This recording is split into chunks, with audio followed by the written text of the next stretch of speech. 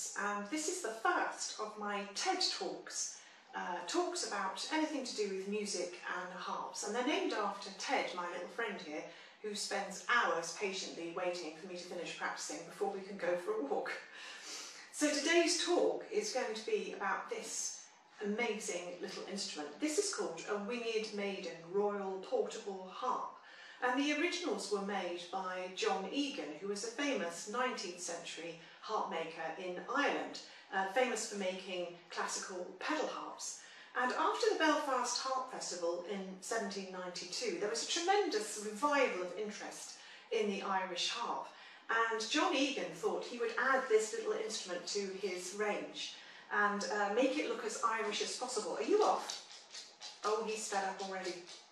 And of course it wasn't anything like the real Irish harps that took part in the festival, because they were big, heavy, strong, dark instruments and strung with wire because they were carried around on horseback and they were played with their fingernails. Completely different sort of instrument, but he thought this would appeal to his aristocratic ladies for their evening soirees in their stately homes.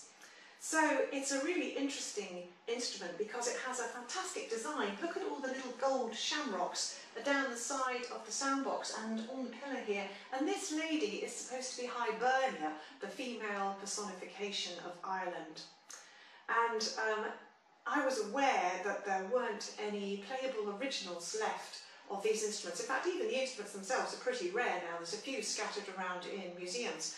But I really wanted to know what this harp would have sounded like, so I managed to persuade Tim Hampson, the harp maker down in Devon, if he would come with me up to the Royal Academy of Music Museum and have a look at the original one that was there, and we're very grateful to them that they let us do that.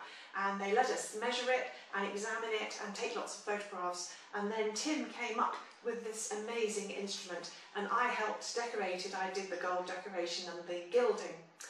And so we ended up with this beautiful little unique instrument. And I'm going to demonstrate the mechanism, but there was another surprise while we were examining the original, and that is this little retractable leg, which I've always thought of as being a sort of a modern addition to a lever harp, but no, they were obviously doing it at the beginning of the 19th century. So I'm just going to show you how the mechanism works. So on a pedal harp you have 7 foot pedals which move the fourchettes at the top of the harp. Here obviously you haven't got a foot pedal, but you do have these little dittles set in the column here, and they work in exactly the same way as the pedals. So here is my A dittle here, and here is my A string, and that's A natural, and if we just flip that one up, it takes it to A flat, and if I flip it back down again, takes it back up to A natural, and this way you can set the harp into different keys that you need, and it works in just the same way as the foot pedals do on a pedal harp.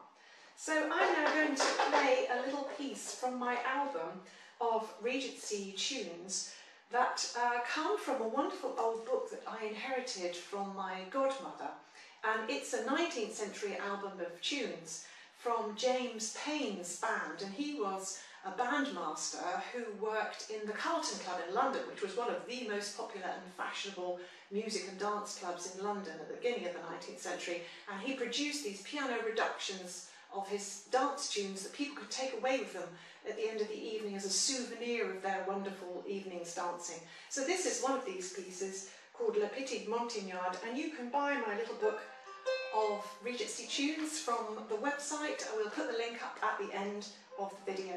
So this is La Petite Montagnarde.